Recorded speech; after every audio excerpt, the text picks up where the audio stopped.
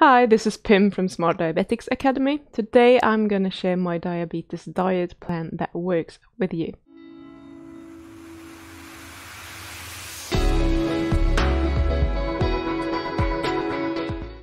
In today's video, I want to discuss a well-formulated diabetes plan and the components that need to be included in it for it to work. And I'm also going to give you a special discount code for all my YouTube followers if you are so inclined. But before we get to the meat of the video, if you want to learn more about type 2 diabetes, how to reverse it, please subscribe to this channel. Just hit the subscribe button down there and also give the video a thumbs up. Right, so for any diabetes plan to work, it needs to address the hyperinsulinemia, which basically means that you need to lower the insulin in your body.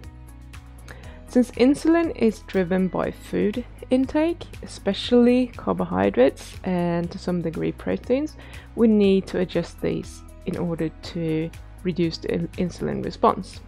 And there are literally three ways that you can do this with diet. So the first way we can do this is by reducing the amount of carbohydrates that we're eating. And this is something that scares many people, because we have been taught that we need carbohydrates for energy or we won't have any energy, but this isn't true. Okay, if you are primarily eating carbohydrates as your main fuel, you will be a carb burner. But the problem for diabetics is that they aren't very good carb burners due to the insulin resistance. But they're also not good fat burners because the insulin is high pretty much all the time, which prevents them from accessing the fat that they have stored on their bodies. And the only way that we can teach our bodies to use that fat rather than carbs is by reducing the insulin so that we can access the fat. So once this happens, you can start burning fat. But before that even happens, you might notice that you're always low on energy. So what will happen is that when you start using fat for energy, and when your body is actually getting good at that, you will notice that you have much more energy available. You will feel more clear in your mind. The brain fog will be gone. You might wake up feeling more refreshed, and you won't have that 2 p.m. afternoon slump and just need a nap at that time of the day, because we have a lot of fat on our bodies, so we literally never run out of it unless we're starving for a very long time. Okay, so the second way we can do this is actually doing it with a low calorie diet, which we have been told to do for many years now. So in terms of lowering insulin, this can absolutely work long term. It will take longer than doing it by reducing the carbohydrates, but it will work eventually. And unfortunately, or maybe fortunately, because I like eating, it has many downsides to it as well. And it has a lot of downsides for your metabolism. So whenever you are reducing your calories, your body will readjust its basal metabolic rate, the BMR, which is the amount of energy that your body needs in one day to keep you alive. Like if you do nothing, if you're in coma, that sort of energy, that's the lowest amount of energy that you need to survive. That's your BMR. So what usually happens is that when you cut your calories in the beginning, you're going to lose weight and everyone is happy and things are going the way that you want them to go. And then you start getting cold. And we're told that this is normal. It is normal because that's going to happen. And then you hit that plateau where you're not going to lose any more weight and you're not going to see any more benefits in a lot of things that you initially saw.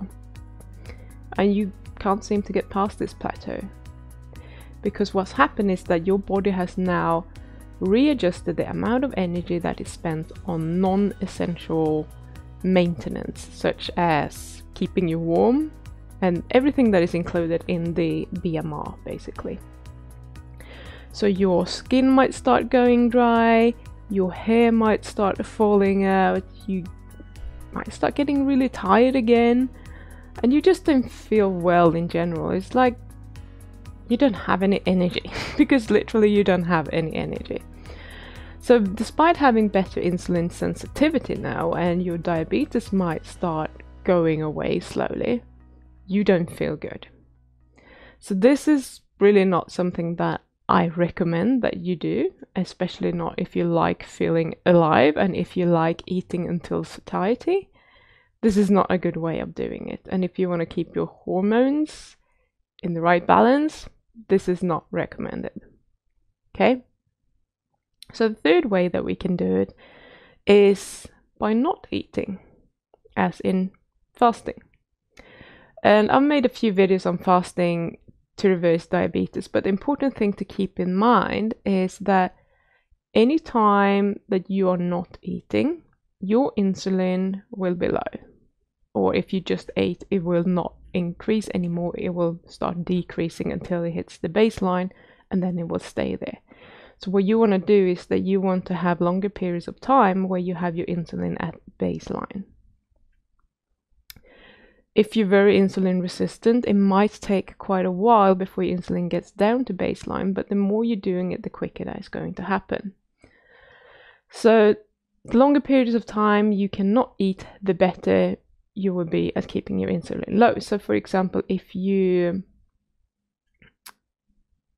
fasting for 3 days, you're going to keep your insulin low for a very long time. If you do intermittent fasting, it's going to be a little bit shorter, but both of them are very beneficial.